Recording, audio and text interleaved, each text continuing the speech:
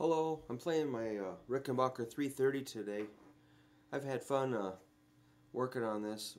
I put some bigger frets on, took the glossy finish off the fretboard, a new nut, some Lawler broiler pickups, and a mastery bridge. This thing has been kind of abused, so I thought, well, it's not a museum piece, so I'm going to modify it just a little bit. Let's look at some chord shapes. I'm thinking about the C shape. Kind of a humble, non-glamorous shape, the C. Of course, if you take it up one fret, changes a lot.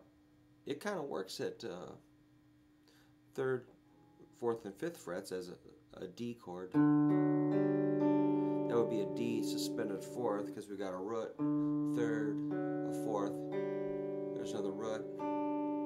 There's no fifth in there. That's okay. You can leave the fifth out once in a while. Just hitting the four middle strings. I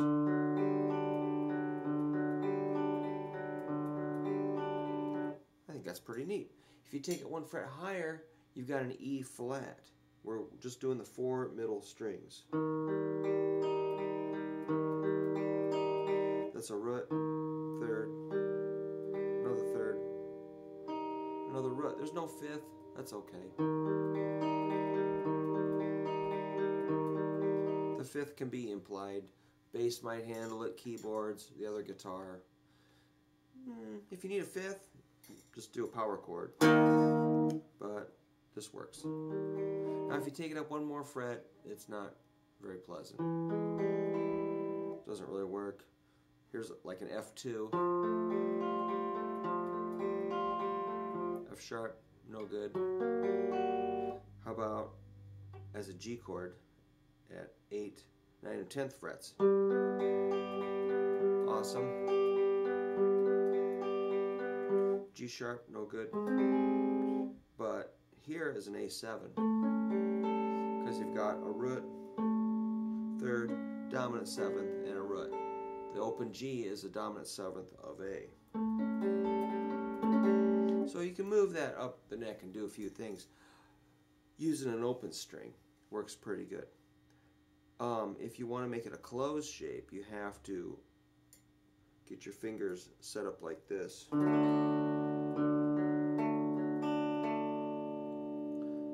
So you got your index finger flat at second fret on 3 strings, middle finger comes in, third fret, second string, ring finger, fourth fret, fourth string, pinky, fifth fret, fifth string. Now if that's difficult,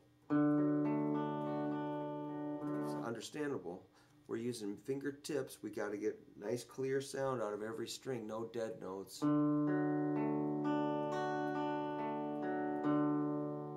That's a D. Let's go down to D flat or C sharp to a D. How about a D sharp?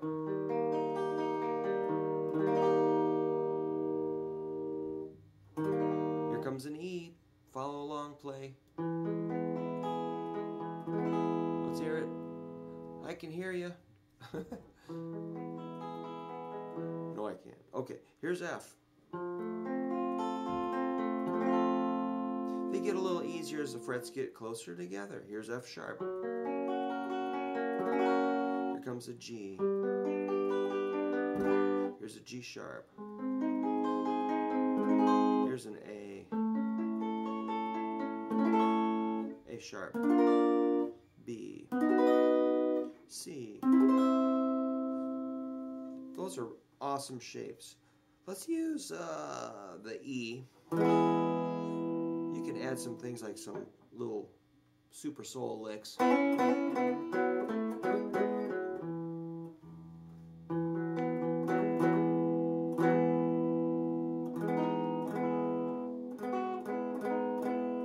So if you move your fingers around, you'll catch some really cool Jimi Hendrix kind of vibes. Or some poppy stuff. It's great.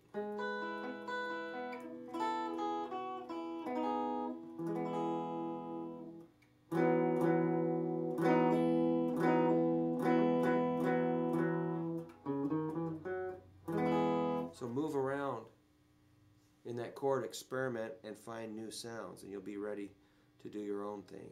You won't have to just read tablature or play cover songs. You can write your own stuff and make your own sounds. That's what I like to do.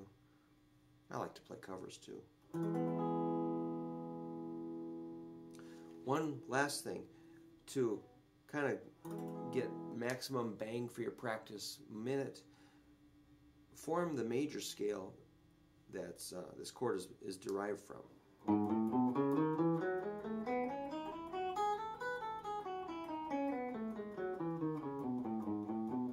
That'd be a pattern 1 from the Cage scale, a C-shaped major scale.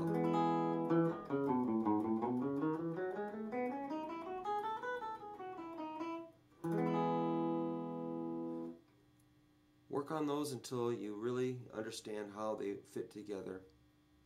Give me some comments, thumbs up, thumbs down, whatever you think. And if you have questions, I'd like to have a discussion with you about how this works. So keep practicing.